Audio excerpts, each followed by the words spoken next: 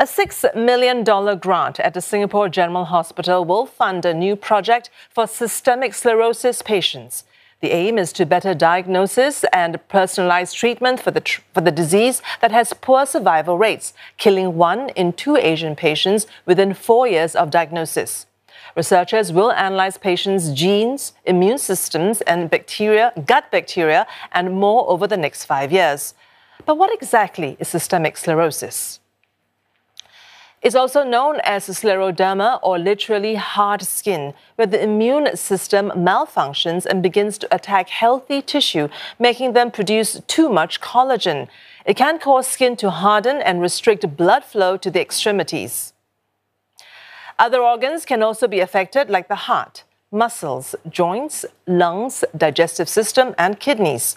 What causes the disease is still not known.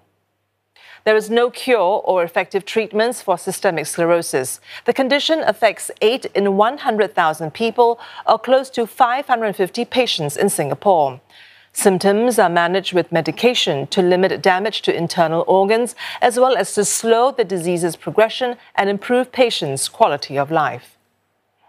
For more, I'm joined by Associate Professor Andrea Low, lead of Singapore Systemic Sclerosis Precision Medicine Project.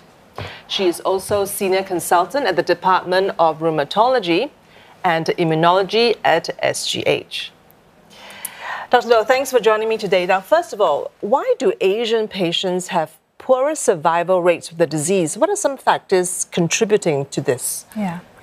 So we know that Asians have a certain autoantibody profile that's different from people in Caucasians in the West. This particular SCL70 antibody is more prevalent in Asians, and that actually confers increased risk of lung fibrosis, which is one of the leading causes of death in this condition. And when patients present with lung fibrosis, they are also more severe, unfortunately, in Asians. And also in Asians, there are different genetic risks, which is unique to the Han Chinese and Japanese and Koreans. And we know that potentially that could confer a different risk profile as well. All right. So the program that we're talking about, the Singapore Systemic Sclerosis Precision Medicine Project, how does it differ from, I suppose, existing programs treating the disease? I mean, are we talking about an Asia versus a Caucasian type of difference kind of treatment and study? Right. Well, this study differs from conventional approaches in that conventional approaches tend to focus on one aspect or dimension of the disease at a time. For example, they just look at the immune system or just the microbiome.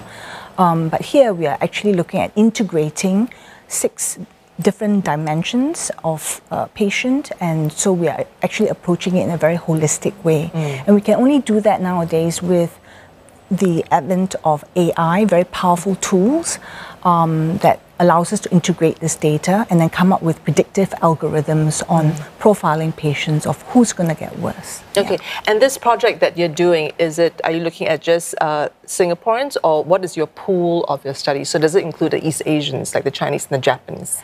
Yeah, so we are starting off in Singapore, but with our ethnic diversity, this really also likely applies to the rest of Asia Pacific. And certainly in the second phase of this project, we are looking at validating our results in the Asia Pacific region, and already we have collaborations across 16 centers in 7 countries in Asia Pac region. Yeah. Okay.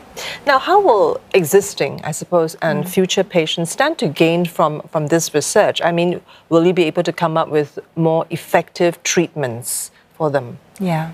We're hoping to be able to have better strategies to approach the disease. So, for example, matching the right patients to the right drug at the right time. So it's very important to treat them in a very timely manner. We don't want to over-treat patients either. Right. Yeah. And of course, to discover new drugs that are potentially able to target the 3 key processes that are happening in this condition. Yeah. Right. And there is currently no known cure for systemic sclerosis.